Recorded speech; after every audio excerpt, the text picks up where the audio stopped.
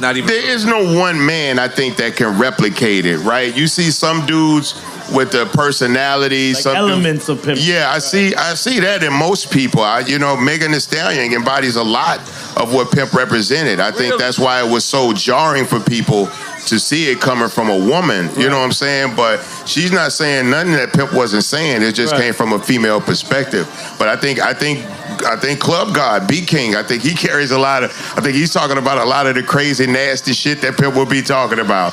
You know, I think there's a lot of people that carry his beliefs. Like Crit carries this passion of making Southern musical production looked at a very high level. Right. Killer Mike has the care and concern for his community and his people that Pimp had. You know what I'm saying? There's so many different things, but I don't think no one person could encompass everything that Chad encompassed. That's why he was so special to people.